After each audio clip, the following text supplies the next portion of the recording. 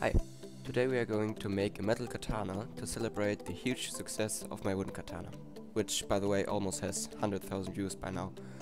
It takes a lot of time, materials and effort, but I think it really is worth it. These are the materials you're going to need.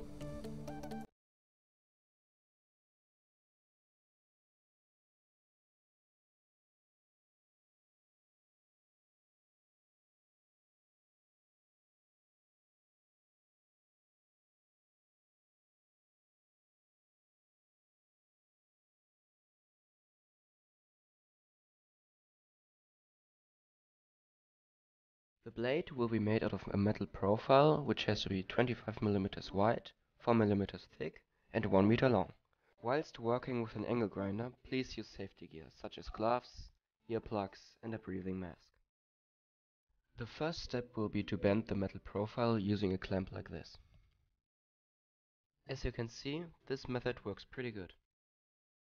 Then draw the tip onto the metal profile, just like shown. I use a hacksaw to do the cut.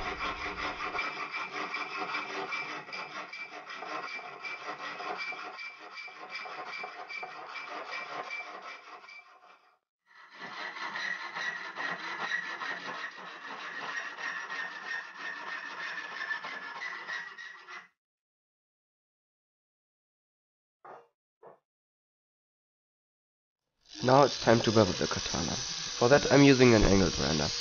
As you can see, the sparks are white hot, so please wear safety gear.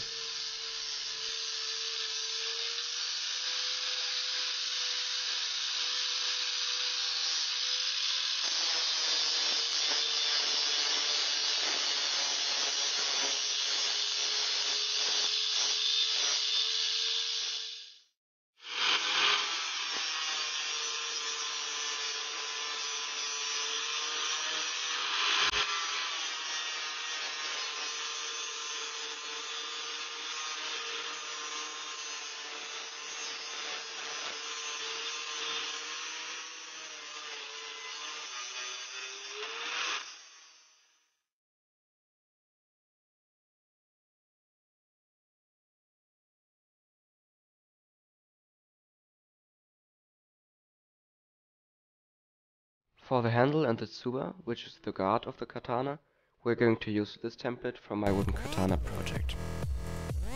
Stick the template to the wood and saw it out.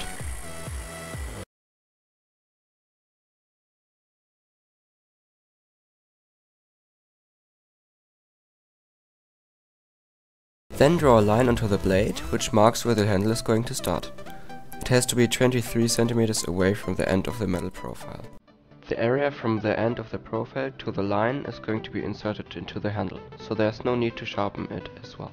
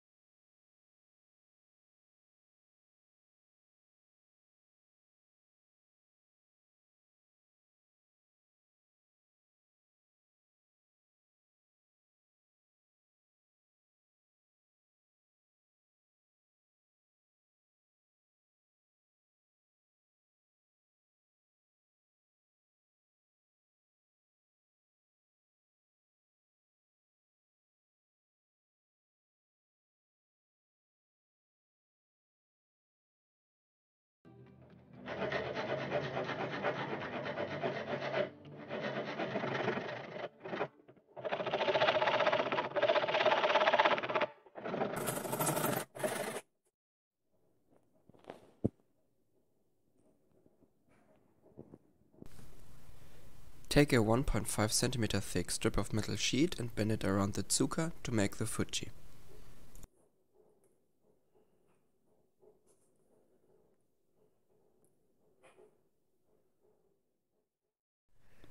Now stick this template to the 6mm plywood. Now narrow down this slot to 4mm so that the katana fits through it.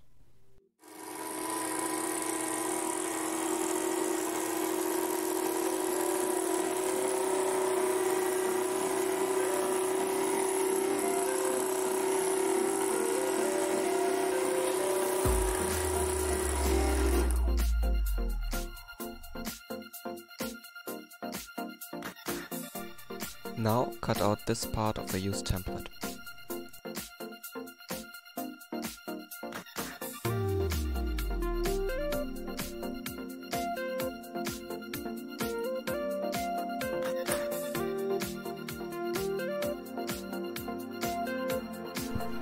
Stick this piece to the 1mm metal sheet.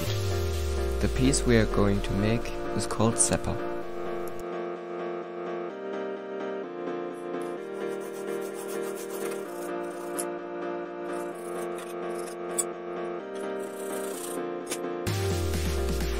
After some filing, this piece should have a very nice oval shape. Now I use a blowtorch and a wire wheel to give the zapper a golden color. This part is completely optional, but looks very nice.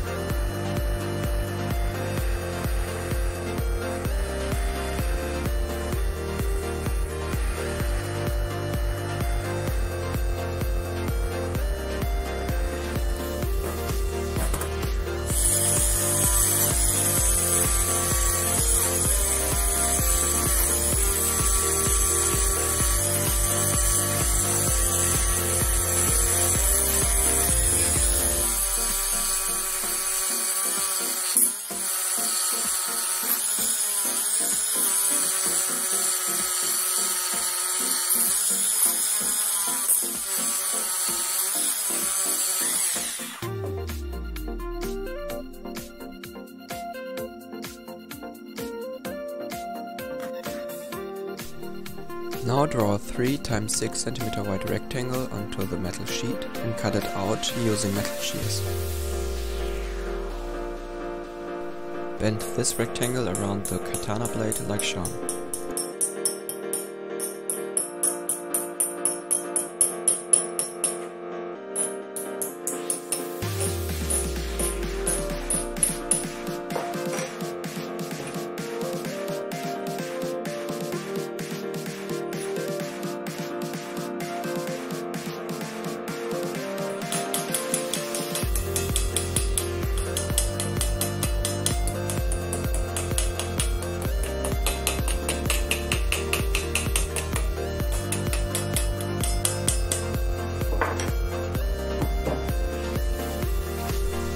The piece you've just made is called kashira.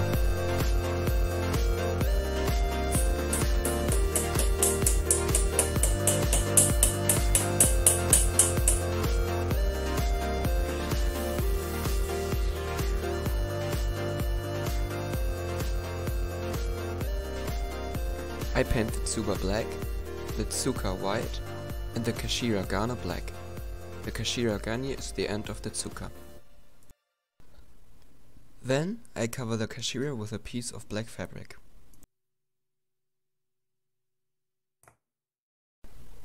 Now secure the tsuba with some nails and wood glue.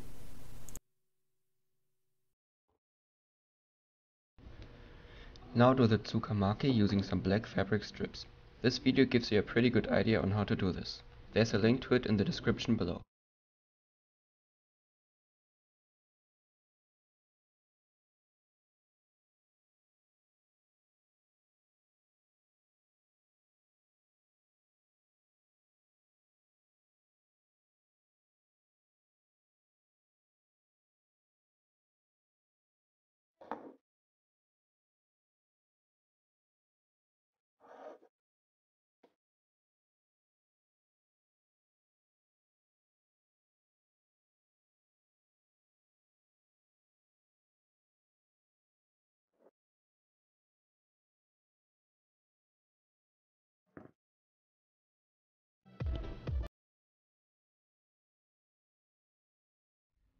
Give the saya an oval shape using rasps and sandpaper.